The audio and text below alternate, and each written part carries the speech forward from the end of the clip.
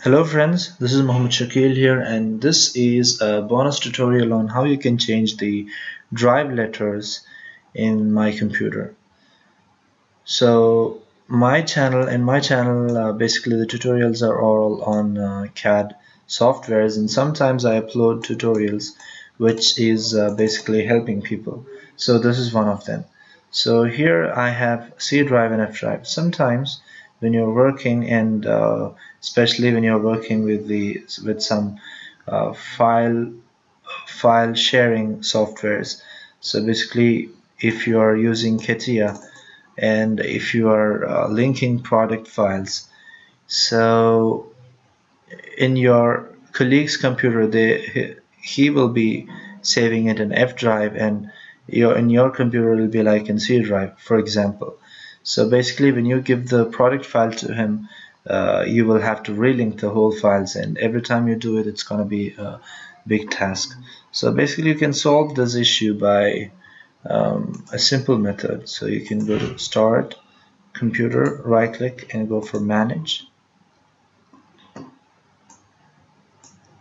and go for the storage and inside the disk management. And it's a really easy task which you can see here.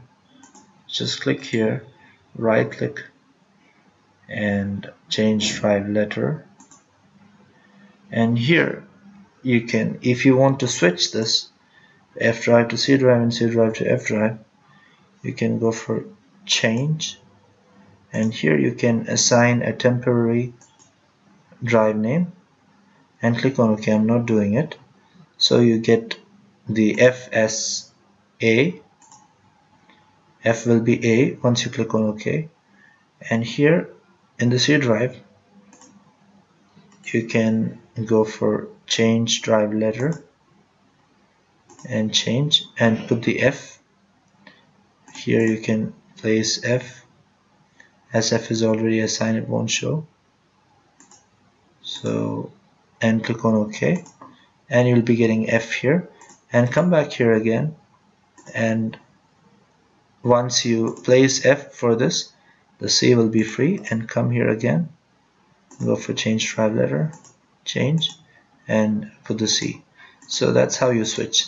Also, if you just want to keep a random letter, or if you want to make a random letter change, you can always do that by you can place W.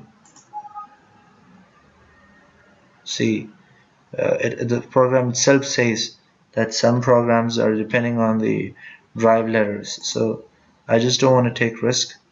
So that's how you do it. If you want to change the letters, you can always change it this way. If I had put a yes, then the letter would have changed, but I have many softwares which is depending on the drive letter, so I just don't want to change it.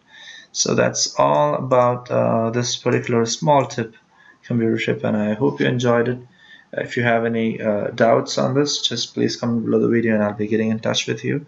And thank you so much for watching, and please check out my CAD tutorial videos in my channel, and subscribe, like, share, and thank you so much for watching.